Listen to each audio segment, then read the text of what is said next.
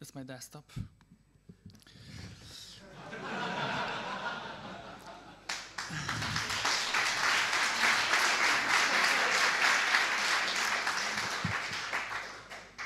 I forgot to start the timer, so I just started now. So I'll be a little bit late. Sorry. OK, cool. So Titanic. Who has seen the movie? Come on. Who has liked the movie? Come on. In their youth, I mean. Anyway, we know Titanic's about, it's a love story, right? There's a ship, the ship sinks, a lot of people die.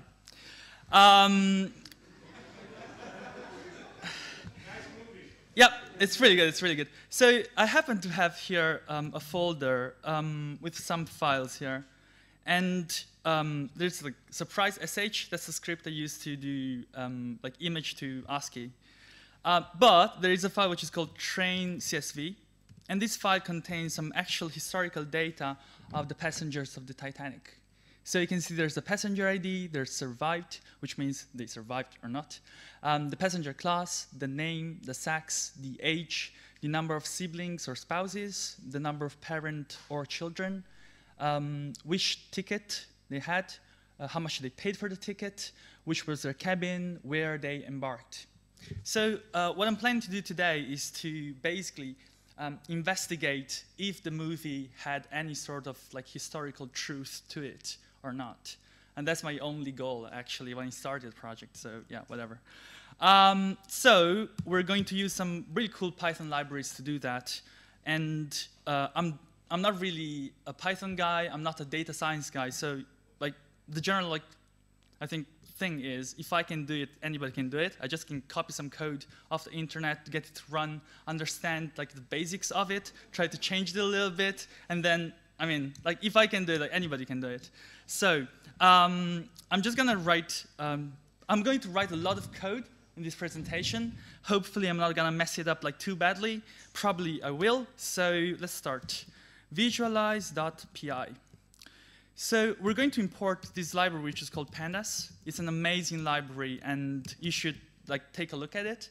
And using pandas, there is a way of like loading a CSV directly, and they call it a data frame. So I'm going to call it a DF. And if I do pd read CSV, and I'm going to pass train.csv, I'm going to have this object which I can print the shape, and I can print some count, right? And if I save this, I run it in Python, it'll say, OK, we have 891 rows, 12 columns. And then the count, we can see that for every one of those columns, we can see which rows had that information. So we can see that in this case, for example, we didn't have age for some of those, we didn't have the cabin for some of those, we missed some embarked. But like in general, like the data looks pretty good. So what are we going to do first is to take a look at the data, because it's pretty useless to try to run some machine learning algorithm on some data you have literally no idea what it is about. So, and it's also pretty fun because you get to create some cool graphs. So there's that to it. OK, so let's try to do something with it. So I'm going to import a library which is called matplotlib, and has a little function called pyplot as plt. I'm going to create a figure with plt.figure fig. You have to pass the fig sides. I'm just going to pass something like this. And now I'm going to delete this. I'm going to show something at the end of it. And now I'm going to do df survived value counts. And now matplotlib adds this amazing plot. And you just do kind bar. And I'm going to pass an alpha just because otherwise it's a bit too painful on the eye. So if I run this, something appeared on the back. And you can see this is actually the survived column on those 900 rows. 0 means unfortunately deceased, and 1 means survived. And we can see it's like more or less 350 survived, 550 died, right? But our human brains aren't really so good at reading raw numbers, so I want to use some like percentages. And luckily, it's quite easy. You just do normalize true, save, run again. And now you'll see, actually, this is like something I can reason about. 40% of the people survived, and 60% of the people died. It would be interesting to take a look, since we have the information of like all the age of the passengers, to take a look at what relationship there is between the age and the survival rate, basically, right? So the library provides a really nice function, which is called scatter. And if I just do scatter, I can pass def survived, def age. And in this case, I'm going to pass a lower value of alpha because a lot of dots are gonna like end up on each other. Let me also add some title to these things. So survived, and this will be survived. No, actually be like age with regards to survived. And in this case, actually, if we ran this code right now, it would like display all the like graphs like on top of each other, and we don't want that. So instead, we're going to use this function which is called subplot to grid. And you can just pass like these general dimensions of your rectangle, and then like this is the spot this graph will take. So I'm just gonna put like this first and this second. And if I run this, you'll see you have this really nice looking graph. If we take a look at this, it's pretty interesting because we can see that 0 still means deceased and 1 means that, survived, sorry. And we can see that it is true that like some of the older people died, and instead some of the younger people survived more. But actually, like the bulk of all the dots are pretty much in the same range. They're between the 20s and the 40s, and there's no like huge, like change in the data. At least like it doesn't show, right? So I thought just like it's really, really interesting. As soon as you get this like raw CSV of stuff like you can't really figure out, just like to try to cut it through like some sort of dimensions and take a look around. And like maybe there's something in it. Okay, cool. So something else I'm gonna do is just like take a look at the passengers class distribution. So I'm just gonna do some like quick copy paste. Instead of survived, I'm going to do p class, and here this will be class. Python. Almost. And we can see that 55% of the people were in third class, so like that was like the poorest class, and 25% of the people were in first class, and the rest were in second class. So there's like a pretty uneven distribution of the passengers in those classes. Now, there's something pretty cool that you can use when you want to correlate two different dimensions. So basically, one of these is the scatter plot. Another one is called a kernel density estimation. I won't bore you with what it means, but it really looks cool, so I'm gonna build one for you. And basically, I want to correlate the class with the age of the passengers, right? So I'm gonna, and also like this has like a nice, little thing. So I'm sure I'm going to trigger some PTSD around the room because I'm going to write something which looks like this. Call span. Yes. No web developers using tables. No one wants to admit it, right? So call span 2. So this graph will take 2 columns. I'm just going to do for 1 in, 1, 2, 3, and then do df h. And in this way, I'm filtering, like what I want to extract is the age of my passenger, but between the square brackets, I can filter stuff. So in this case, I'm gonna filter their passenger class, just do something like this. And then I'm just gonna do plot kind equals KDE, which stands for kernel density estimation. And now I can just give it the title. So this would be basically their class or th. And just for your safety, I'm going to add a legend to it. So it's just first class, second class, third class. Okay. And this looks pretty cool. What does it mean? If you take a look at the average of the ages, the third class passengers are younger. And instead, the first class passengers are older. It's sort of like there was some sort of relationship with how much money people had with the type of tickets they could buy. And I think it's just like some like good ways of trying to make sense of information, just like try to visualize it a little bit. And as you can see, it's really simple to like do these graphs using matplotlib. Like, I don't know what, I don't know, if I had to do this using like D3.js, I'd probably just like gave up the project. No offense.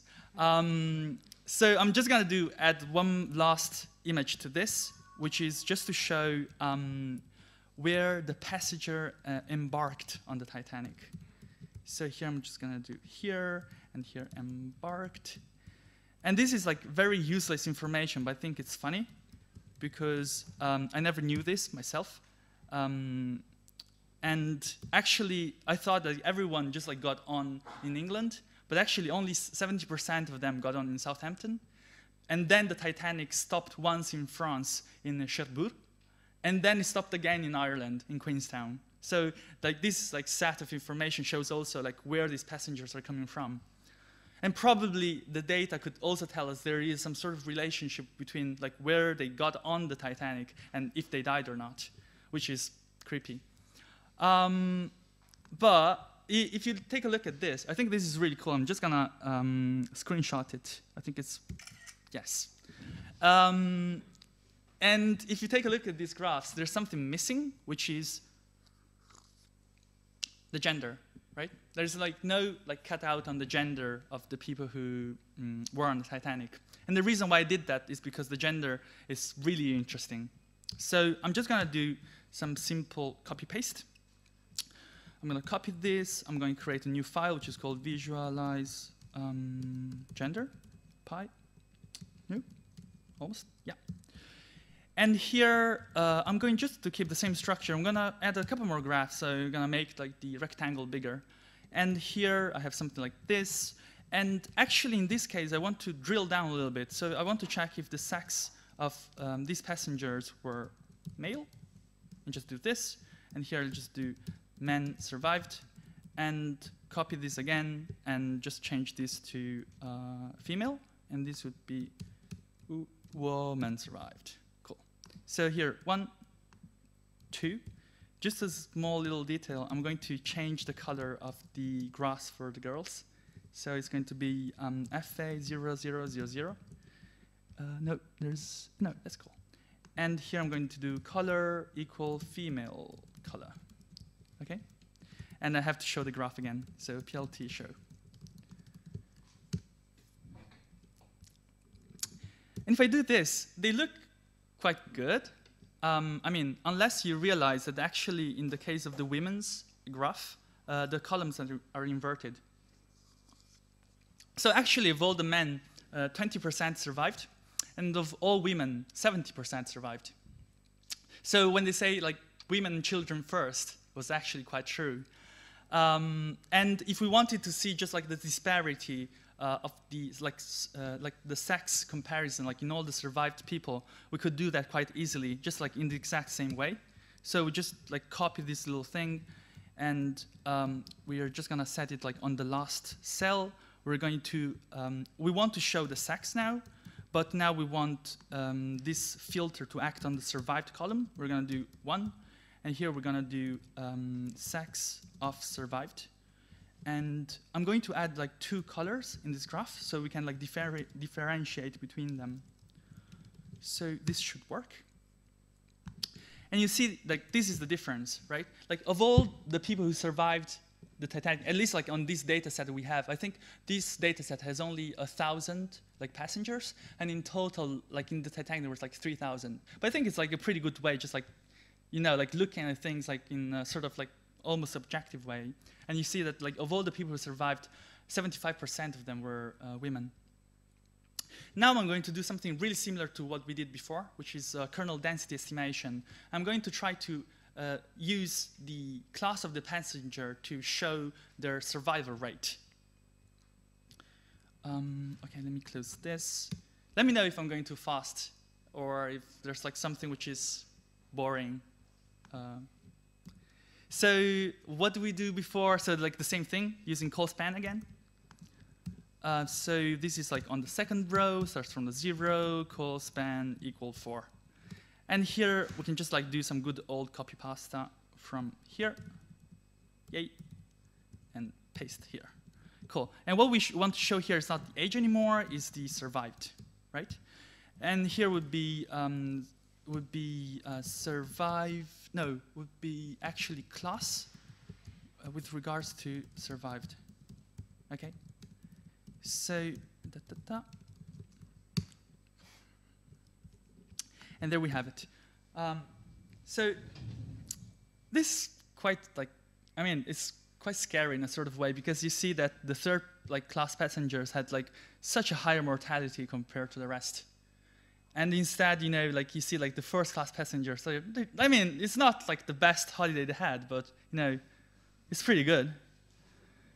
So this made me think, well, what about if you try to combine this information about the sex and the passenger class like together and try to show that like on all the different spots. If you remember the movie, there's this guy who is like very poor and he's a man, and this girl who's like very young and very rich, right? So we're just gonna see if, you know, like the movie holds on this like core criteria. So what we're going to do is to just like copy some code. I'm just going to do a lot of like copying of code, basically like my daily job. So there's like some colleagues as well. So oops. So 0, and here I'm going to add 2 filters together. So I'm going to select people which are male and df class equals 1. So we're selecting the rich man. Rich man. Hope it's not like not derogatory in any way. P3, and this would be poor man, and I'm going to put it like one close to each other, right? Yep, there it goes. So we can see that actually, like in the poor, like in the rich man, like they're not doing great, but they have like 35% survival rate, and instead the poor men are doing horribly. They have basically a little like over like 10% survival rate. So what if we try to like replicate this experiment with the women? So we'll revert to some good old copy-paste again. Here, copy-paste here. I mean, like you either have some like code prepared or you have to copy-paste. So I mean, no shame here. Female, and here will be rich woman, and here would be poor woman. Okay, and also here I'm going to let me just convert this. Okay, color equal female underscore color, and I'm going to do the same thing here. Okay, and I think upgraded the columns as well, so I'm just going to run this. Cool. So yeah, this is pretty brutal, right? Like you can see, like basically the rich man had a survival rate of 100%. Like if you print out the actual data, there's like 100 rich women, and only 3 of them died. If you take a look at the poor women, like they're not doing, like they're like doing okay, but they're still like 50-50. And if you take a look at these graphs, it's like pretty clear why, you know, this is Jack, and this is Rose. So, right? Like, you know. Okay, so I spent a lot of time just, you know, like showing data and doing stuff like that. So I hope, I mean, it's like time well spent. I'm going now to use some algorithms to try to, you know, like predict this data. So the first algorithm I'm going to use is very simple. Well, like, you know, like the simplest algorithm would just be random, and you have like more or less 50% chance of like getting the right answer, because it's either survived or deceased. But taking a look at this data, one could think of a very simple, you know, heuristics, right? It would be, if you're a woman, you survive. If you're a man, you die. I'm sorry for the audience because, you know, this case would be pretty brutal. So I'm just gonna exit from here and create a new file, which I'll call predict gender pi. And here I'm going to import pandas again as PD. Here I'm going to give like a name as train, because like in machine learning, there's a lot about the training set and test set. So I think it's good just like to call it train instead of df, which is a panda specific term. So I'm just going to do read CSV train.csv. And inside here, like as you've seen before, like we have everything. We have like all the columns. You can filter through them. And what is cool is that you can actually add more stuff. So you can do, I can add a new column which I call hypothesis. And in this, I'm just going to fill every row to 0. And then I'm going to use a method which is called lock, which you pass a condition and the column to update. So the condition would be if the sex of is female, and the column I want to update is the hypothesis, I'm going to set 1. So this is like pretty simple. This means if the passenger I'm like taking a look at is a female, I'm just gonna like my hypothesis she's gonna survive, right? And now we just need like a simple way to check if our hypothesis is correct.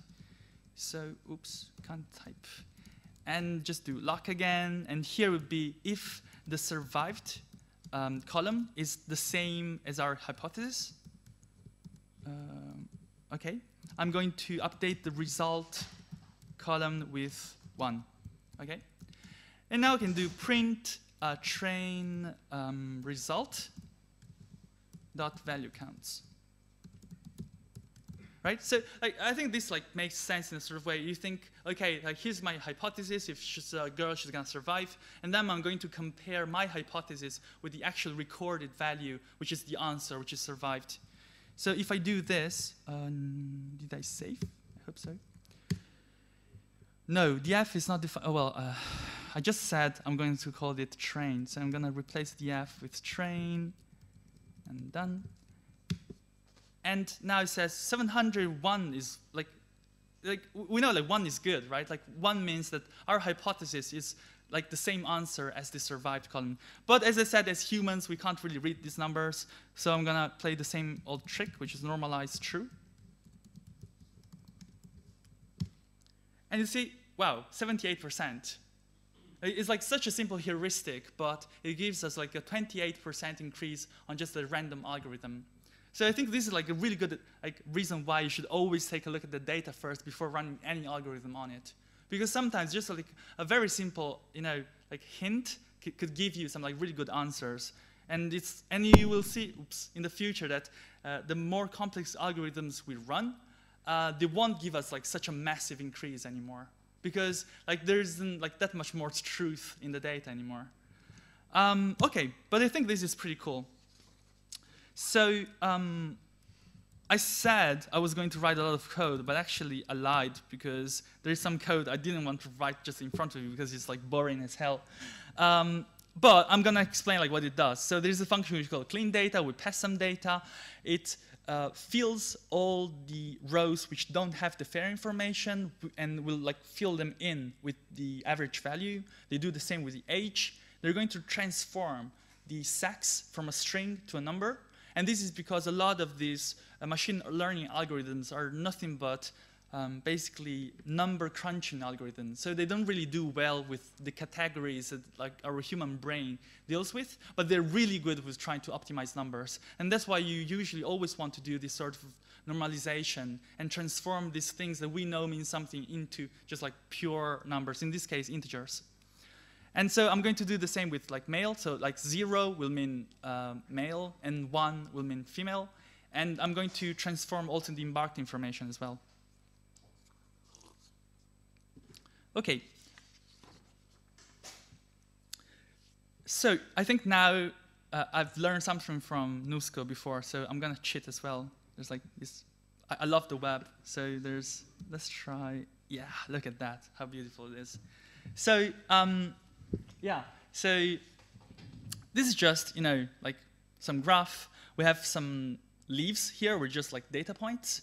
And if I were to ask you, what is the general trend of these data, you'd say, well, it's like something like this, right? You're like, yeah, like more or less like everything is there. And like the simplest machine learning algorithm just does this.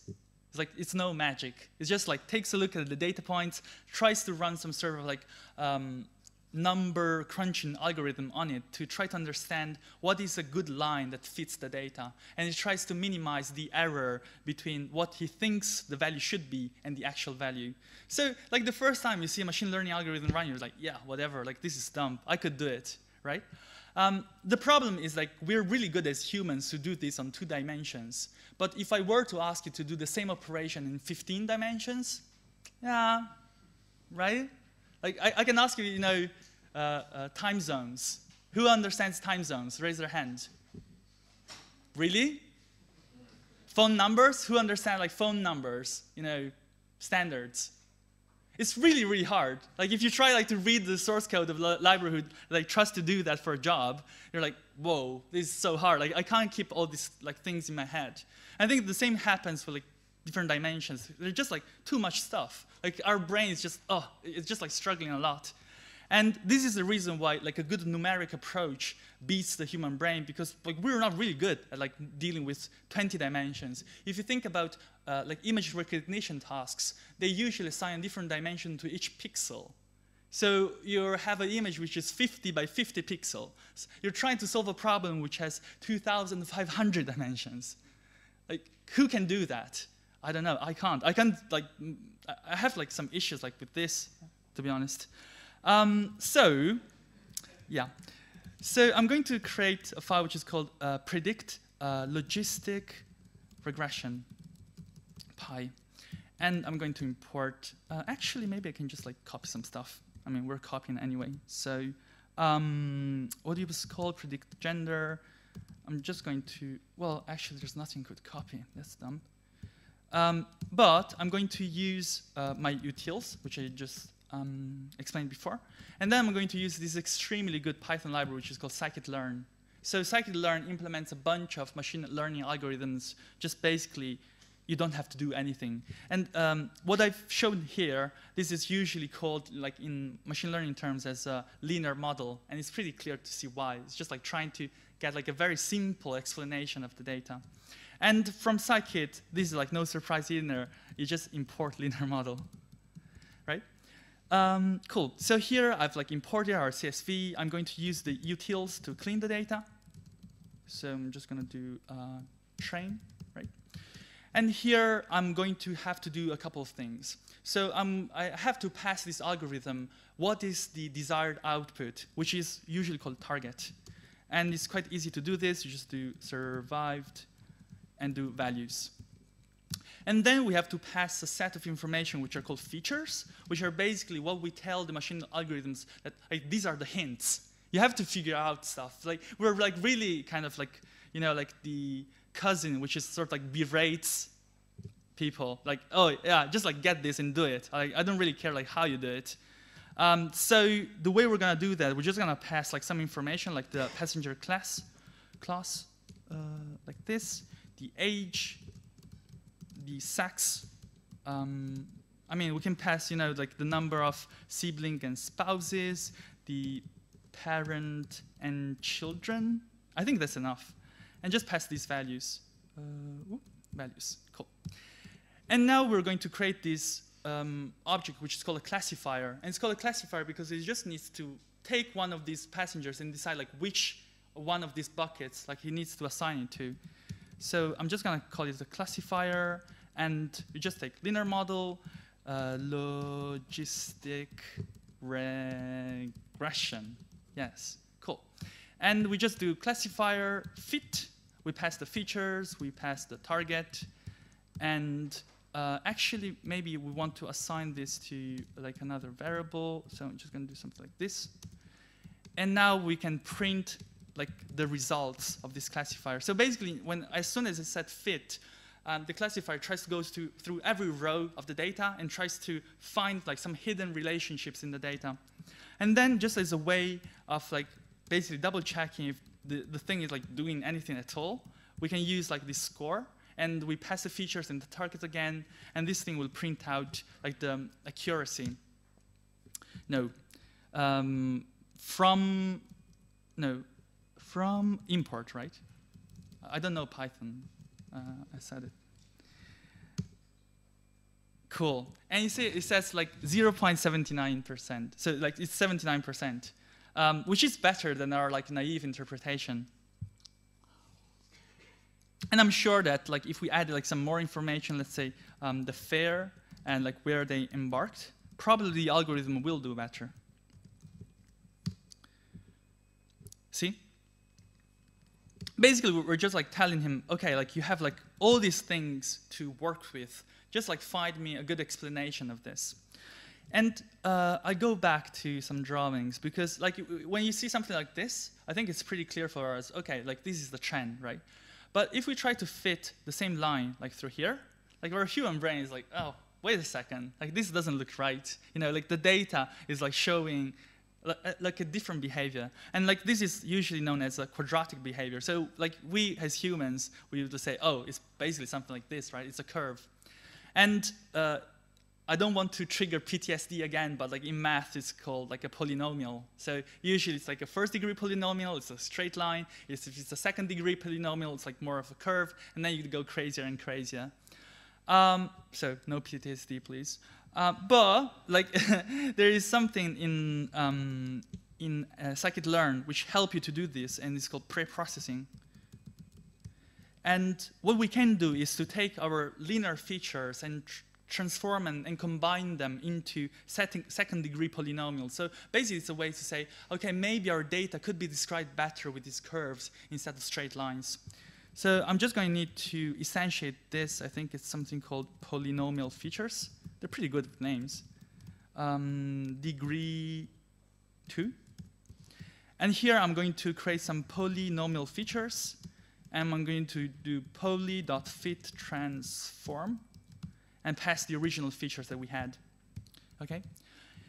And here, basically, we can just like do the same thing again. We're going to do, actually, we don't need to change the classifier because we didn't override it, right? So I'm just going to separate it a little bit. And I'm going to print this thing out on the polynomial features. Poly features, and the same thing here.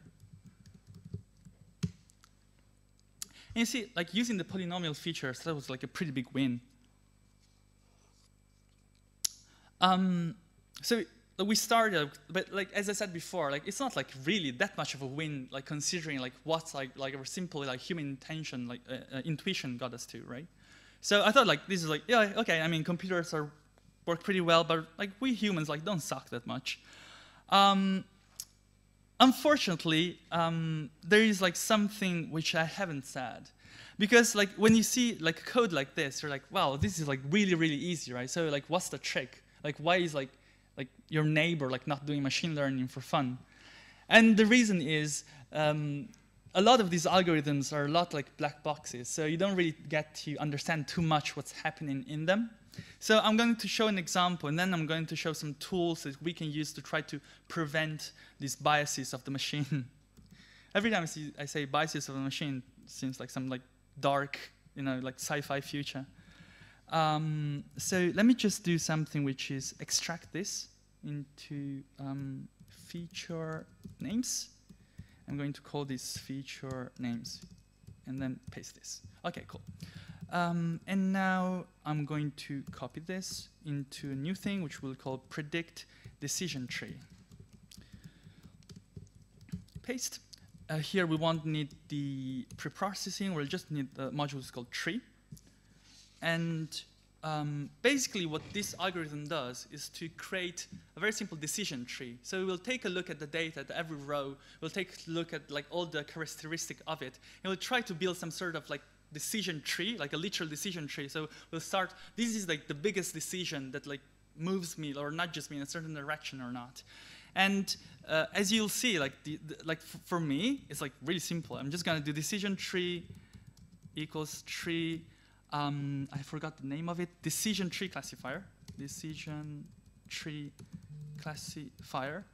And here you have to pass something which is called random state 1, just because in this way you initialize the decision tree with some random values. And something which happens a lot in machine learning, because if you start a decision tree with 0, these optimization algorithms are going to struggle a lot, because they're doing, well, derivatives. I didn't want to say that, but they're doing derivatives to try to improve the situation. So if you start with 0, they have like basically no direction where to go to. And instead, if you start with random numbers, they'll like nudge a little bit like into the right direction instead. But for me, as a user of the library, this like makes no difference whatsoever. So I'm just going to do decision tree underscore equals decision tree dot fit, and we have the features and we have the names, right? And here I'm going to do print decision tree underscore score features names. No, names not defined. It's called target. and the same here. And it's 97%. That's really good, right? Unfortunately not. Well, I wish it would be like so good. But basically, the reason why this thing like thinks he almost got it right is because machines are quite ruthless, as we know. And if you just give machine free rein, he'll just like try to do like the dumbest thing possible, which means that it will try to fit a very basic, like the intuition of it, it will try to fit a very high order polynomial to it. So you will see something like this, and it'll try to fit a curve like this. And we're like, what? This makes no sense, right? But the thing is, since like most of these methods are numerical, they don't really, you know, like they don't have like our sense of judgment. So they're just trying to fit as much as they can. And then since we trained this like classifier on all the training data, it's always going to do, okay, I'm just trying to like, you know, do my best. And it's going to come up with like really weird results like this. So of course, they tried to come up with a lot of techniques to try to limit this, to try to fix this. And one of the ways is basically play hide and seek with the algorithm. So you're just gonna intentionally withdraw some information. So I have these 10 points, but I'm only going to pass the algorithm 6 points, because I know that the algorithm otherwise is going to get like overzealous and it's going to try to read too much into the data. But what I want the algorithm to do is to try to keep like a sort of like generalization, right? And this would be like quite hard to do it yourself, but of course there is an amazing model, like a module in scikit-learn, which is called model selection. And I mean, I think it's like the general like gist of the talk is just like learn scikit-learn because it's amazing. And yeah, but if you take this thing and there's a function which is called model selection dot cross val score, which is called a cross-validation score. So as I said before, when you're withdrawing information from the algorithm, like in machine learning terms, the part of data that you're not using, well, it's not completely true, but whatever, just like bear with me. The part of data you're hiding from the algorithm, like this general name is cross-validation set. It's not always true, but bear with me. And so here you pass the decision tree, you pass the features, you pass the target. You have to decide like a scoring like algorithm for the thing. In this case, we're going to use accuracy, and then you specify basically how many times he has to do this operation, right? And now we're going to print the scores, and we're going to print the average of the scores as well. And remember, this is something where we had 98% like accuracy before. But if we hide stuff from the algorithm actually reveals that as like, yeah, almost, right? You see, like the average of like these 50 runs was like 0.78%, which is not super bad, but it's basically just as good as like the super simple approach that like my cat probably could like come up with. I have a picture of my cat here. Oh. I used this like another case. It's not like, yeah. Anyway, so like a good way to try to fix this is to try to to basically tell the algorithm, well, try not to read too much into the data. So here there's like, when you're creating this classifier, you can specify some information, which is a max depth. So basically you won't try to create a tree which is deeper than 7 like levels, and then you can control also the sample split. So it's basically when he decides that he has to branch out. And in this case, I'm just going to say 2. And also in this case, I'm going to replace decision underscore with how do you spell it? Generalized? Yeah.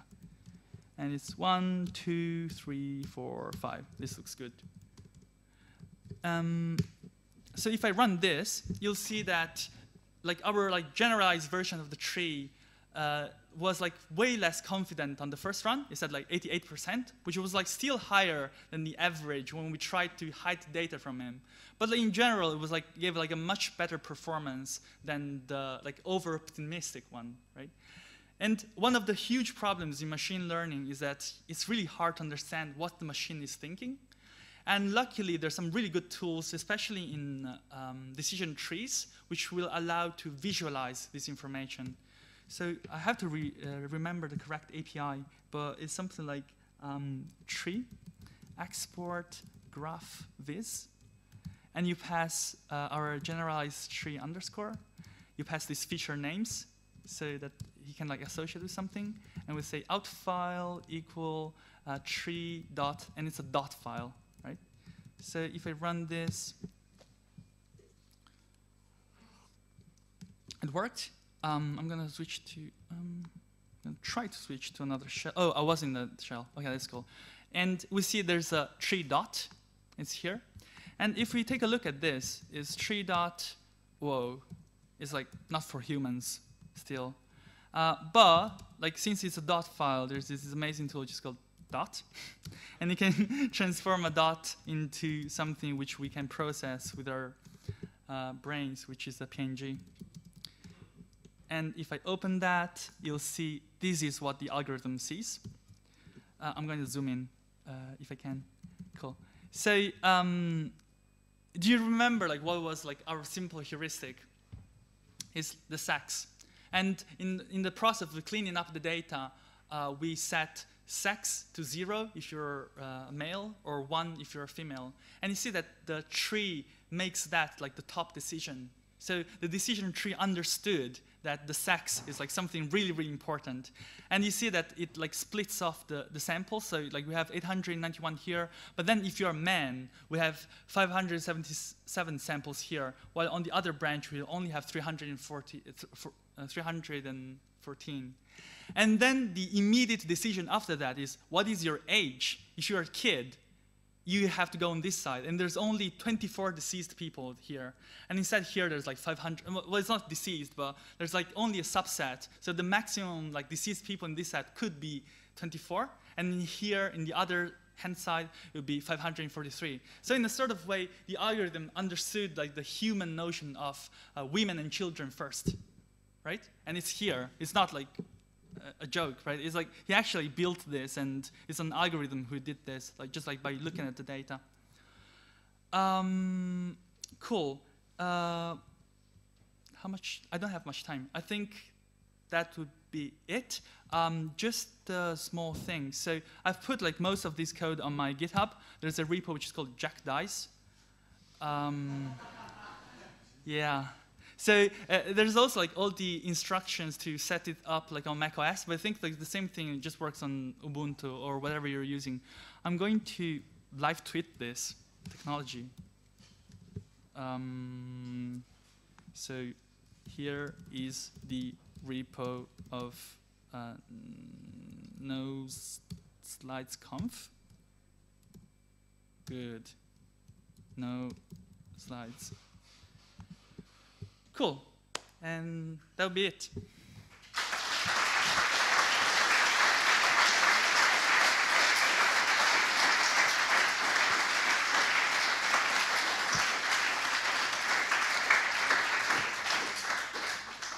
There's also more algorithms on the repo because I couldn't fit all the material in here. So for example, something which I think is super cool is that they have this thing which is called a grid search, because like most of these algorithms have a lot of parameters that you can fiddle with.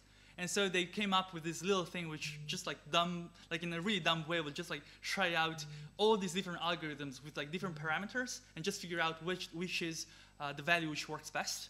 I think in this specific example, it doesn't really work that well because you only have, like 900 rows. But like in a real case example, you'd have, 20,000 rows or 40,000 rows. So if you Google, billions of rows. And actually like these things like work much better.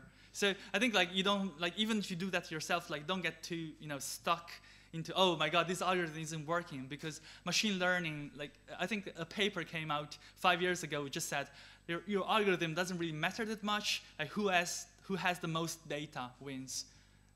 So yeah, questions?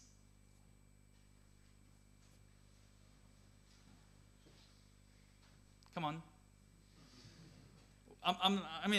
I think someone said I'm not gonna leave, like let you guys leave if you're not asking questions. So it's a standoff. Yeah, one there. That's how like you get to leave the room. Okay. As a developer, I think a lot of people is like me here. We don't know where to start to do this stuff. Yeah. And because I tried with Coursera, other stuff like that, but they are too theoretical. Yeah. That's and we have another kind of approach. It's fine, but where we can start to do this stuff. So I did the Coursera, like the machine learning course on Coursera. It has a little bit of math, but I think that the teacher on that course is really good because it says, okay, this is the math, but it doesn't matter. As long as you understand the intuition between like some of the machine learning concepts, that's fine.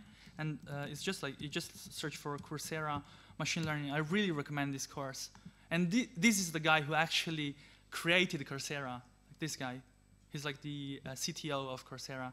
And this is really, really good. But something I have to admit is I stole a lot of stuff for this talk from this amazing website, which is called Kaggle.com. It's a data science competition website. So they do real stuff as well. So if you go on competitions, you'll see some of the top competitions have, you know, $150,000 prize, right? It's called Kaggle.com. And some of the, like this Titanic is one of the challenges. And for example, this is like where you get the data. They just like expose the CSVs. And there's also, you can make a submission. So they also give you a test set where they don't give you the answer. So you have to train your machine learning algorithm and fight against each other. That would be the idea. But then the internet came along and people, you know, like started to figure out the real historical data so that their algorithm would get 100% success rate. So you see, like the top submitters are like cheating a lot, and this is not actually what like data science is supposed to be.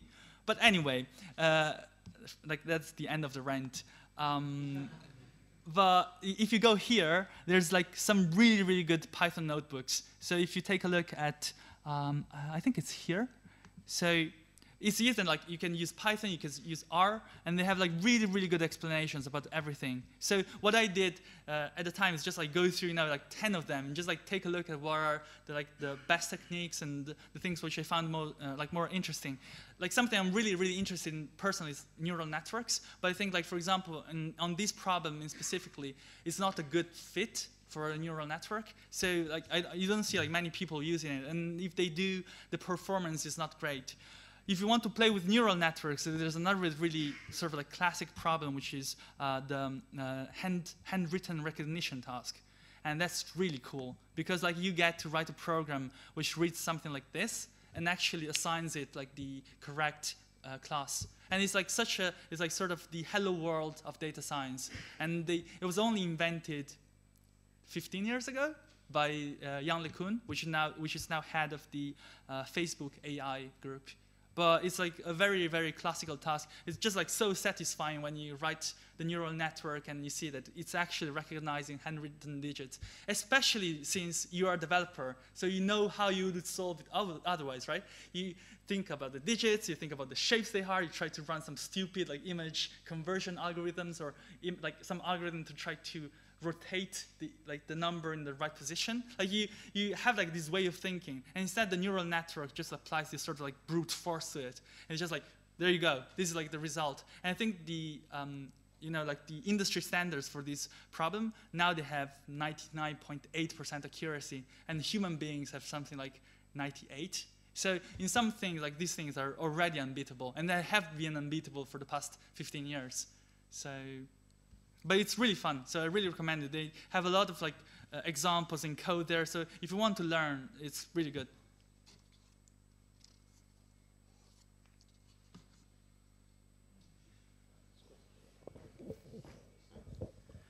So how do you decide which algorithm to use? Do you just throw all the algorithms at the problem and look at the numbers, or are there any heuristics?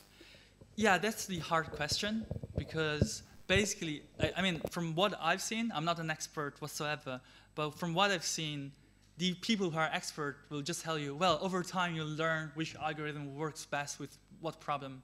So a lot of these competitions on Kaggle, for example, I haven't seen like good applications of neural networks, and I'm kind of pissed at that, because I really want to see like how like one of these like real world problems can be solved using machine learning. But like there are some really good papers about like how like you use like neural networks in image recognition and stuff like that. So I think there's a sort of like general feeling in the community, which are the best algorithms like which solve like some sort of problem. And every year they like publish like a crap load of papers like trying to prove that their algorithm works the best. But I think already like 5 years ago they sort of came up with the idea that the best algorithm doesn't really matter that much. So they did like this really like serious experiment where they just like ran, like 10 different algorithms, and they changed how much data they had, and they saw that when like they had a lot of data, like all the algorithms would pretty much like converge to the same point of performance. So it's mostly like how much you can afford, like what is like your machine learning architecture. But they seem like most people care just about like how much raw data you have. And I think like since I learned this, I'm much more understanding of like why Facebook, why Google are so interested in your data, because like that's the real valuable stuff, right? Like a lot of like data set that we have just like to play around are like 1,000, 2,000, 3,000 data sets, like rows. And I'm sure that the internal data set that Google engineers have to train their algorithms is just incredible. Right? And that's like the real value of it. And that's why their machine learning algorithms work so much better than the rest. Well, they're really smart, but they have also a lot of data.